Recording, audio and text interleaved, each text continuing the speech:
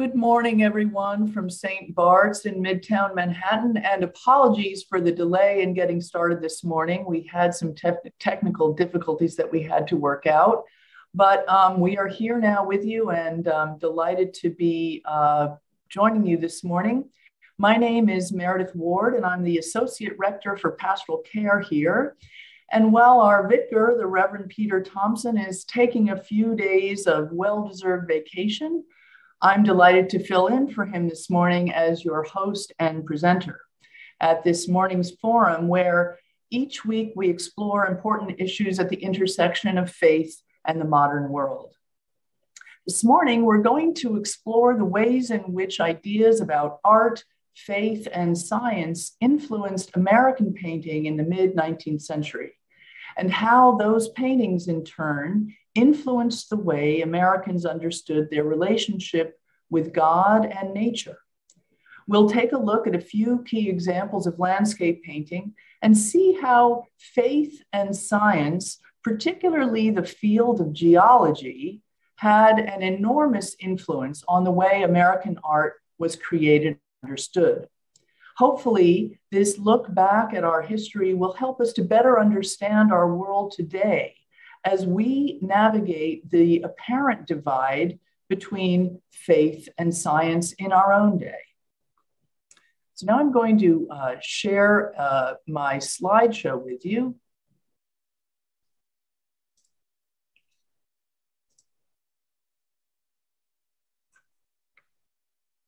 So during the 19th century, American artists were charged with a mission to not only provide aesthetic enjoyment, but to educate and morally elevate the art viewing public.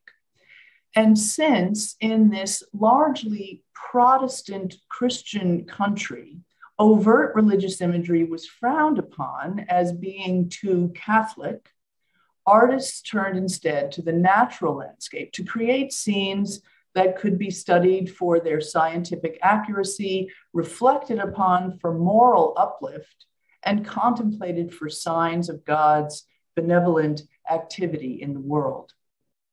These were the artists that have come to be known as the Hudson River School. They were landscape painters who were active from roughly about 1825 to roughly about 1870 or 75. And the Hudson River School wasn't actually a formal school or a formal group, but they came to be known that way because the center of much of their activity was the area around the Hudson River and the Catskill Mountains. Although, as we shall see, they traveled much farther afield. So this morning's talk is titled Picturing Creation, because these artists believed that in painting the American wilderness, they were, in the words of the Swiss scientist Louis Agassiz, revealing the thoughts of the creator, putting before the public eye a sense of the grandeur and awesomeness of God's creation, and doing it in a way that had scientific validity. So in April of 1859, here in New York City at the Lyric Hall on Lower Broadway, the American landscape painter Frederick Edwin Church unveiled what would come to be considered one of his greatest masterpieces, The Heart of the Andes. The painting was the result of several years of work that included 2 trips to South America and hundreds of preparatory sketches. The final painting was massive, measuring 6 by 10 feet, and Church installed it in a darkened room with an elaborately carved frame, dramatically lit by gas jets concealed behind silver reflectors. The Heart of the Andes was an immediate sensation and quickly became a must-see destination for New York society. Between 12 and 13,000 people filed past it each month.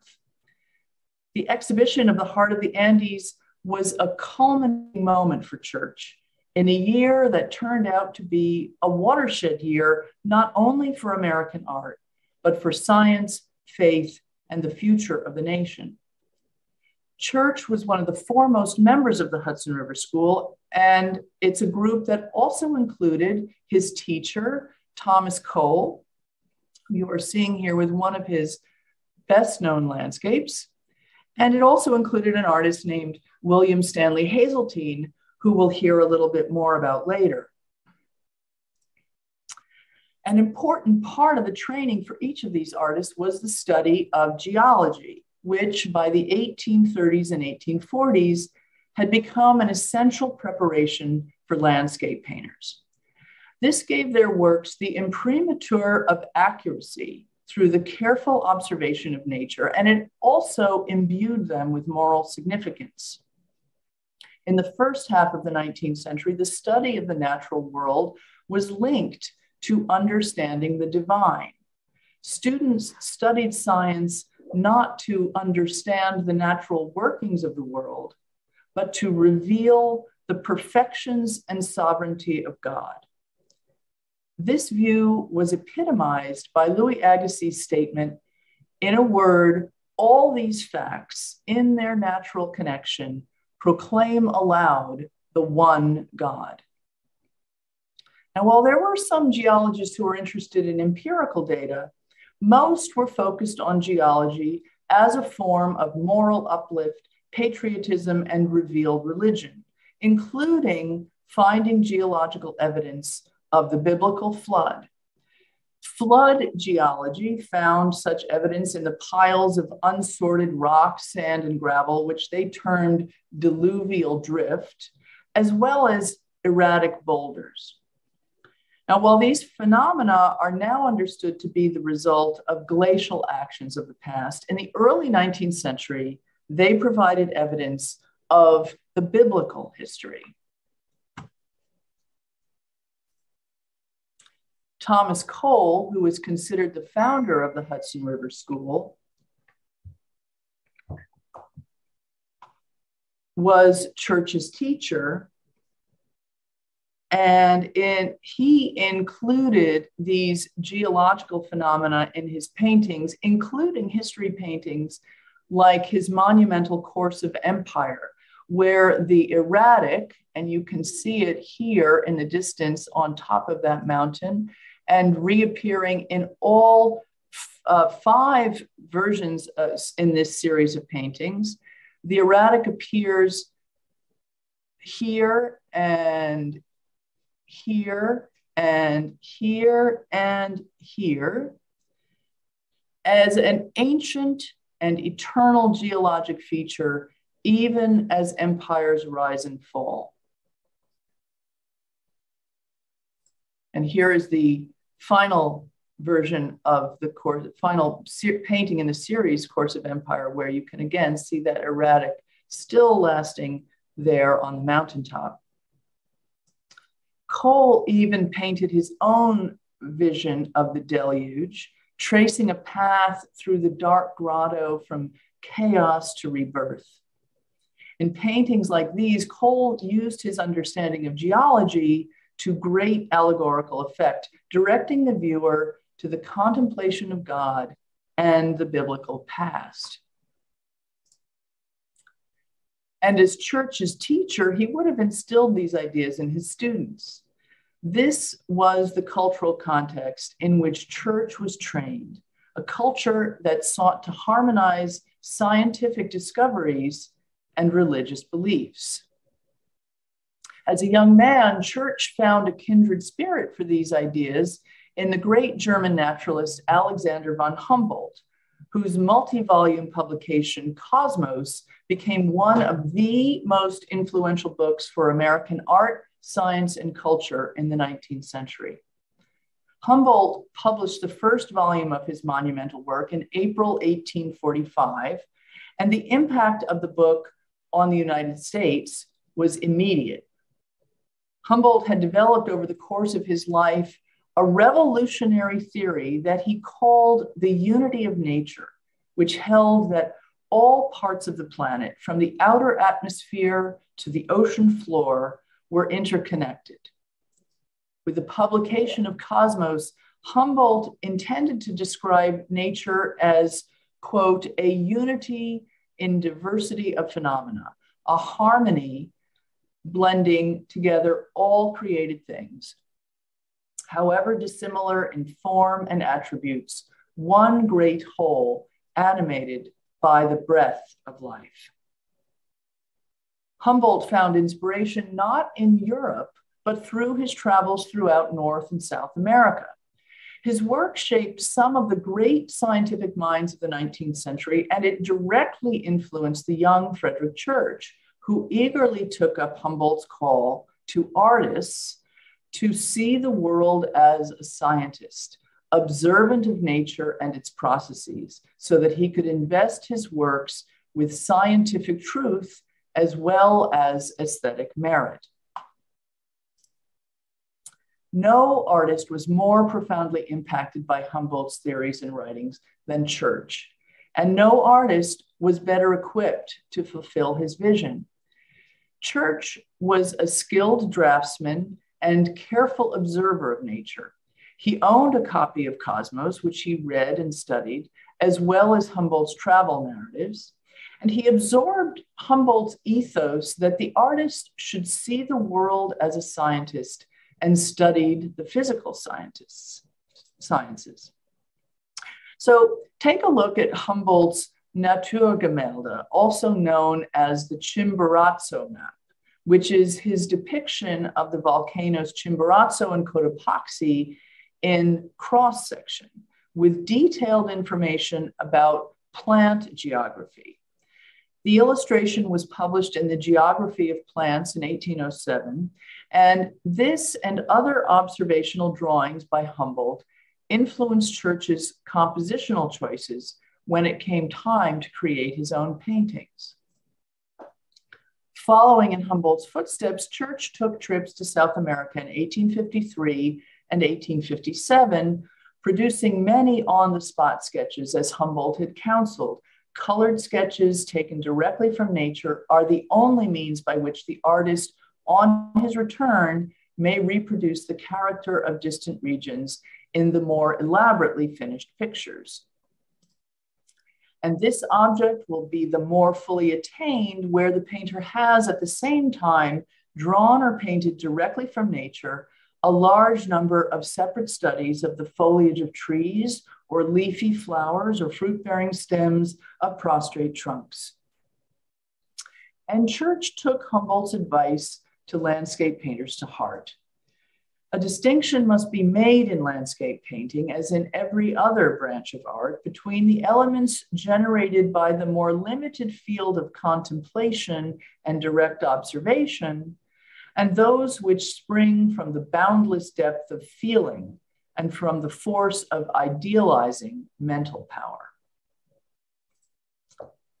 Church intended the Heart of the Andes to be his ultimate response to Humboldt's call, incorporating a lifetime of knowledge and experience to create a vision of a single unified natural world in a single unified work, a work that displayed accuracy through direct on-site observation and conveyed the grandeur of the natural world to elicit feelings of spiritual and moral inspiration.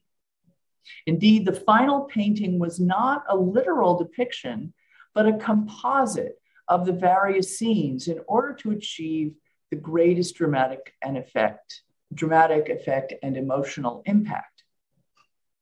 Humboldt, who was a product of Enlightenment thinking, avoided any direct reference to God or religion in his scientific writings.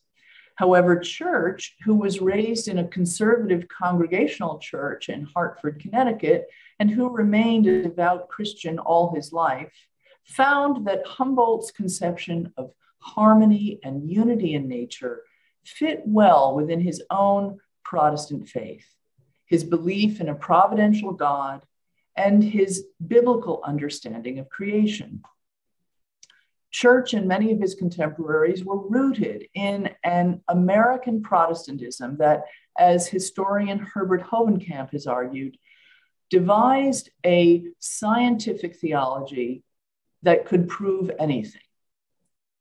In this so-called scientific theology, the observation of nature could be used to better understand God and to find proof of God's existence. Indeed, when Heart of the Andes was put on view, commentaries on the painting were able to hold science and faith in easy coexistence, confident in the assurance that this unified and harmonious natural world provides proof of God's providential plan. Almost immediately, members of the clergy published pamphlets, wrote articles, and even preached sermons extolling the beauty, grandeur, and moral uplift of Church's masterpiece. One critic wrote that, quote, "the deep meaning of nature, its purity, elevating influences are profoundly felt in the presence of this truly religious work of art." Henry Ward Beecher, the liberal Congregationalist preacher, pastor of Brooklyn's Plymouth Church, abolitionist and social reformer, reportedly declared that it was a sin for any man in the country to miss seeing Church's Heart of the Andes when it could be inspected for 25 cents. Thomas Cole's pastor, the Reverend Louis Legrand Noble, published a 43-page pamphlet that walked viewers through the painting, essentially taking them on a pilgrimage journey, starting from the foreground in the lower left, up through the higher elevations, and eventually to the snow-capped peak in the distance. And here you have a couple of details of the lower left foreground and central foreground.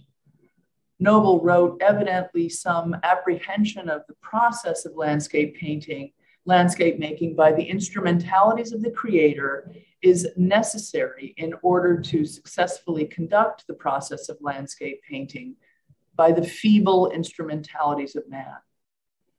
He continued, the light, the spaces, the atmosphere, linking all confusion into order, blending all parts, running up an infinity of things, living into one living organic whole, and leading the mind into the presence of the maker.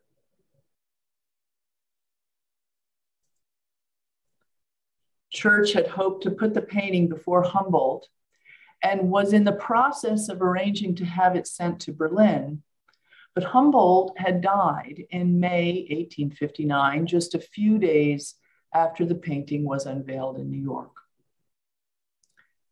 What Church could not have known is that his painting would be the artistic apotheosis of this grand design view of the natural world. The idea of God's providential hand in the natural world and the biblical story of creation had already started to come into question through the discovery of fossils and the growth of the field of geology. I'm showing you here some pages from what is known as the Baskerville Bible, printed in 1763. And this is a Bible that happens to be owned by St. Bart's parishioners, Jamie and Flora Ferrara. So thank you to Jamie and Flora for allowing me to use these images. You'll notice that it dates the creation of the universe, Genesis chapter 1, at the year 4004 BC. This date had been carefully calculated in the 17th century by the Anglican Archbishop of Ireland, James Ussher, through a literal reading of the Bible and synthesizing all of the known historical knowledge of that age. But geologists and other scientists were beginning to discover that the Earth was not a mere 4,000 years old, but was more likely billions of years old. And through the same observation of nature that had been used to better understand God, more was being discovered that made the biblical history less convincing. So that by the middle of the 19th century, it was becoming increasingly difficult to reconcile Holy Scripture with new scientific discoveries in biology and geology.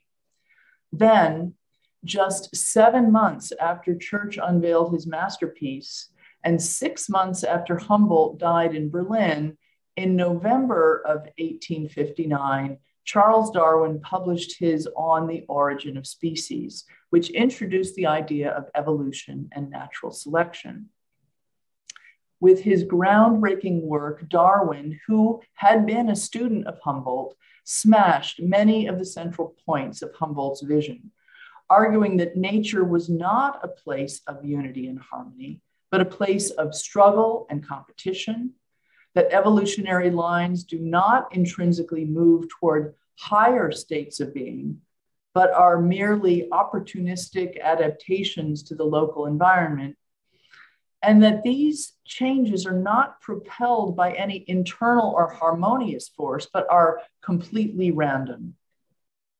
For people accustomed to a harmonized understanding of creation, governed by the beneficent and providential hand of God, this was a shocking and earth-shattering revelation. And of course, Darwin's theory changed the course of science forever. We don't know how Church felt about the origin of species. We know that he held many scientific volumes in his library, including works by Humboldt, but he did not own any book by Darwin. Church lived until 1900, but by the end of the 1860s, his years of painting great landscapes were behind him. And there may be many reasons why this may be so, including a catastrophic civil war, Church's ill health, changing fashions, but we may well wonder if Darwin's revolutionary ideas made it impossible to conceive of such a harmonized vision of the natural world and crushed Church's ambition to ever again produce such a monumental picture of abundant, diverse, and unified creation. One of Darwin's fiercest critics in the scientific world was the Swiss scientist Louis Agassiz. Like many of his contemporaries, Agassiz believed that the goal of science was to discover the inner workings of nature and to uncover proofs of a benevolent God. As he wrote, "A God infinitely wise is regulating nature according to immutable laws, which he himself has imposed on her."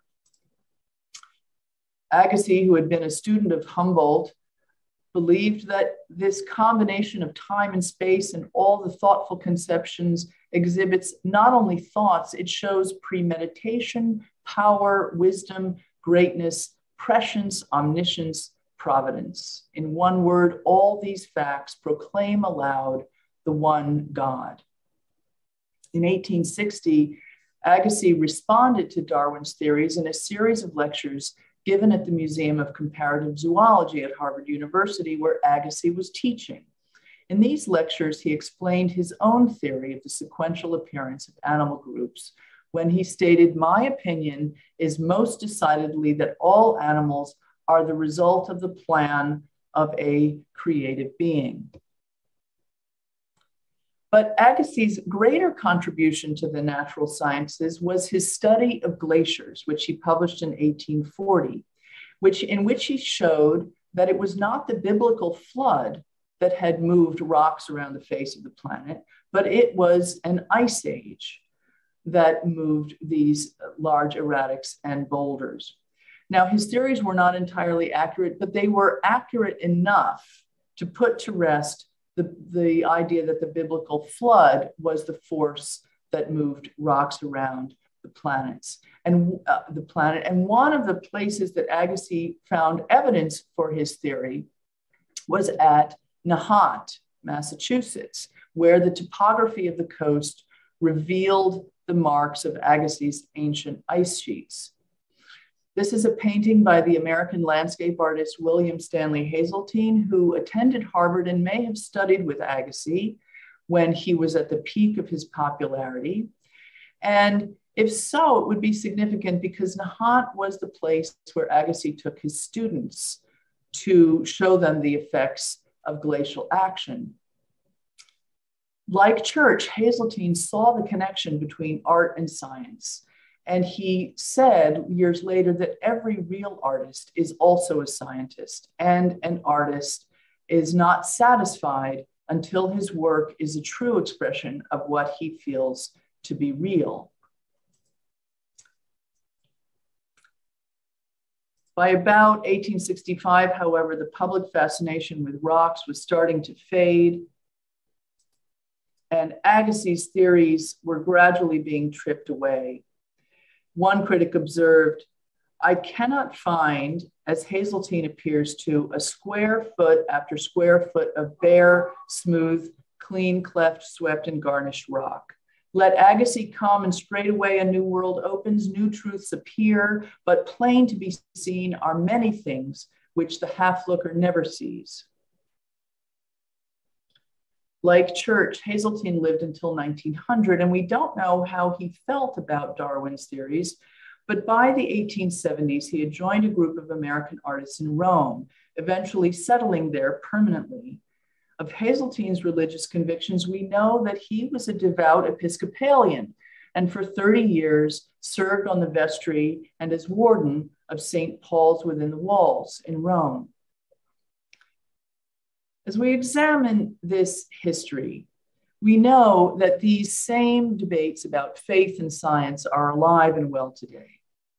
Are faith and science truly at odds with each other? How do we respond to this debate?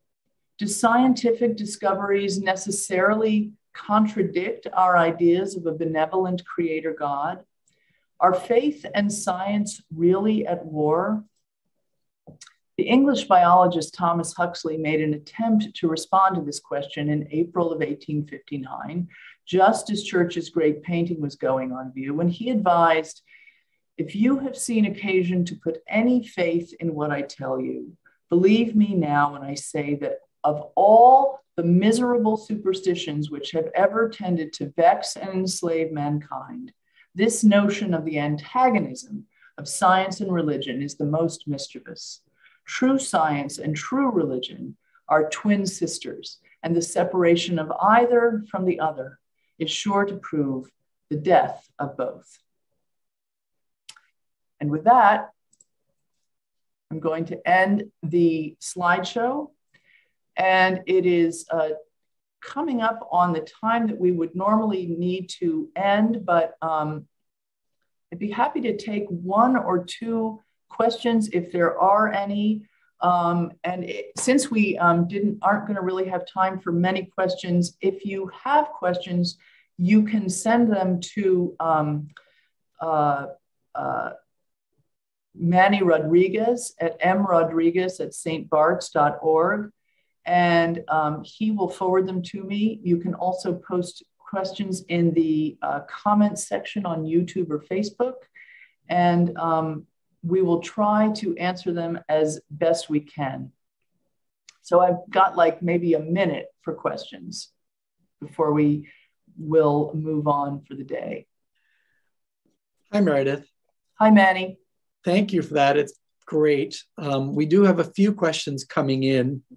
And one of them is, how many other of the Hudson River School painters were impacted by German thought? I think a great deal of them. Many of them were influenced by German thought, by German science, and the place to study at that time was Dusseldorf. So they picked up a lot of training in Dusseldorf, both artistic and one would expect also cultural, philosophical, and scientific information as well. Dusseldorf was kind of the hotbed for training for American artists of the 1840s and 50s. Great question. Thank you. We have another one. Okay. Says, Church's painting included a cross.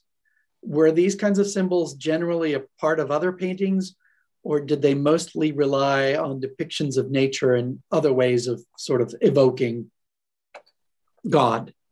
Another great question. The question about why that cross is there has been a question for art historians for a long time. Generally speaking, if you find a cross in an American landscape painting, it will be very small and tucked into the landscape almost as a shrine, but it is not the norm. Church was the one painter who would almost surreptitiously sneak a cross or a shape of a cross into his landscape. Sometimes it would take the form of a broken mast of a ship or something like that. But by and large, the symbol of the cross was not often used in landscapes, and one was intended to rely on the contemplation of nature to commune with the divine. Thank you.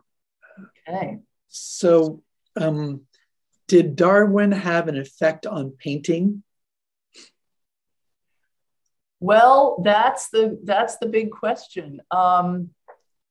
If you're painting landscapes to point to God, and you have a certain belief in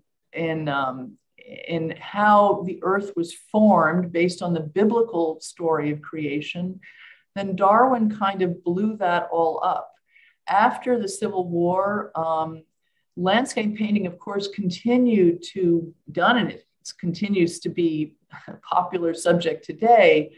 But the impetus behind it, of course, is different, and there is a different way of looking at the landscape where there isn't this moral or religious component to it. So I think it probably depends on the artist that you're talking about, but I would say yes, in a certain way, he did. He had to shift he totally shifted the conversation about what landscape painting is about in mid-19th century America. Thank you.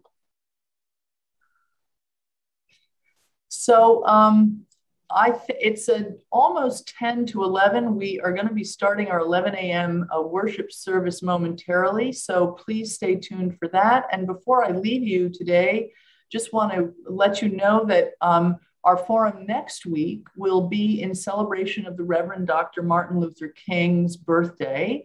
And our speaker will be the Right Reverend Mark Andrus, Bishop of the Episcopal Diocese of California, who will offer an inside look at King's friendship with the Buddhist monk Thich Nhat Hanh. So we hope you'll join us then, and also join us for worship at 11, which is starting in just a few minutes.